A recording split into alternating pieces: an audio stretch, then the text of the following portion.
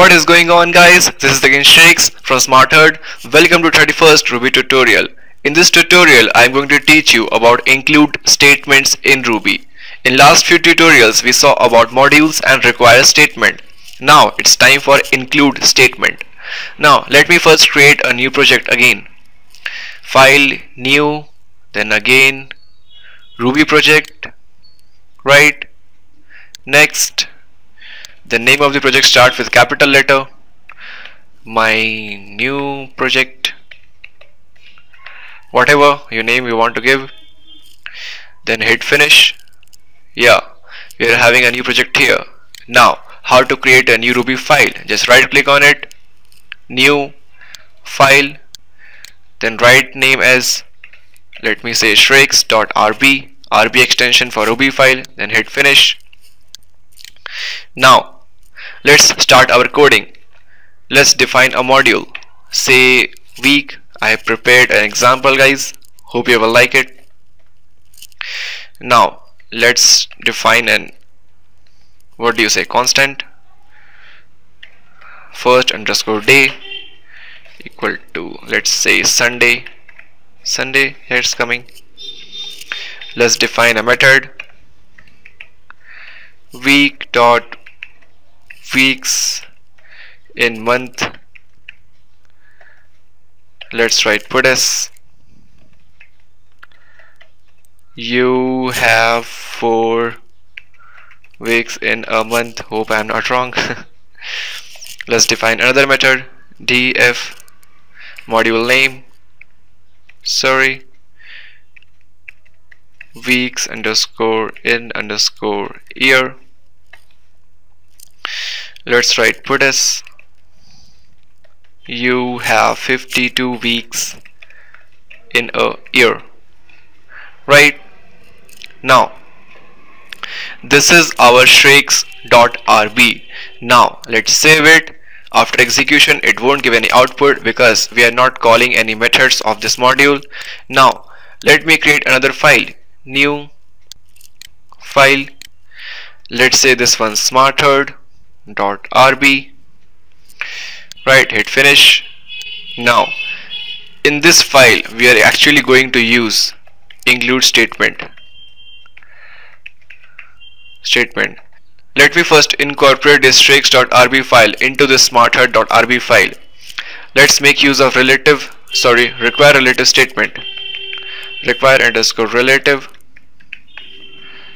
file name shrakes.rb, right? Now after including this shrakes.rb, let us access this, let us print this module name week double colon, then first underscore day. Yeah, there's a constant inside the module week.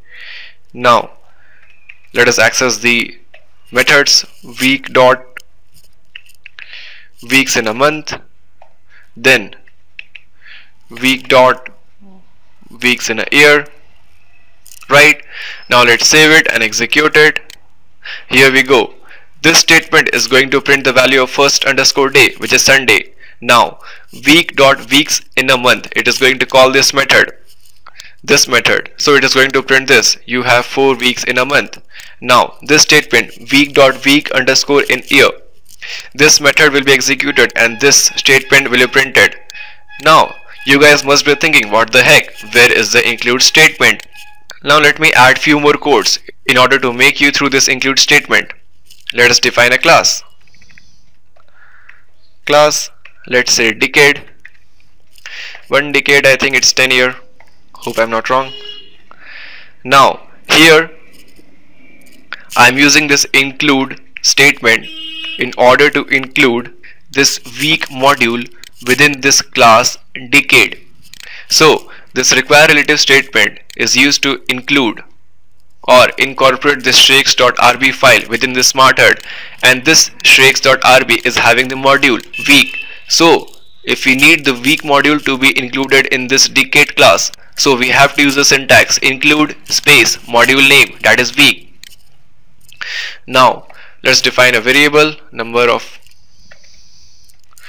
years, let's say it is 10, right?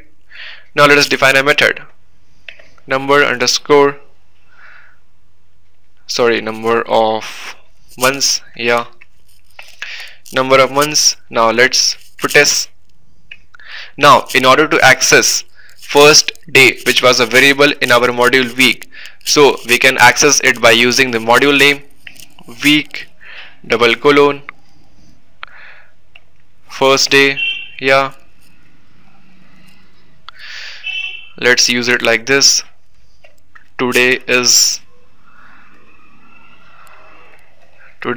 week. Today is Sunday. You can say that, but it's not. It's Friday. Let's define a number. Number of, let's say just number. Yeah, 10 years into 12. This number will give the number of months in 10 years. You can say number of years here, no props. Number of years. Yeah. Now after this, let us initialize an object. Let's say d1 equal to decade, class name decade dot new. Right. Now after this, let us access this method number of months. How to access this method? With the help of the object. Let's write d1 dot number of months. Now let's save it and execute it. Hey, what the heck, I'm having the error. Now let's check it out. What's the error?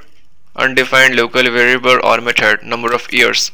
Okay, oh sorry guys, I just forgot to make it a global variable. You can make it a class variable also by putting the prefix double at the rate. I'm making it global. Yeah, now let's save it and execute it. Here we go, we get the output like this. Now here are the 4 outputs. The output is such that d1 is the object created of the class decade. Now put as week double colon first day. It is going to print Sunday because week is a module, and within this week we are having the first day as a constant. Similarly, weeks in a year, this method is going to print you have 52 weeks in a year. Now d1 dot number of months, this is going to access this method number of months. Within this, it is going to print this today is Sunday. Now let me add another statement here.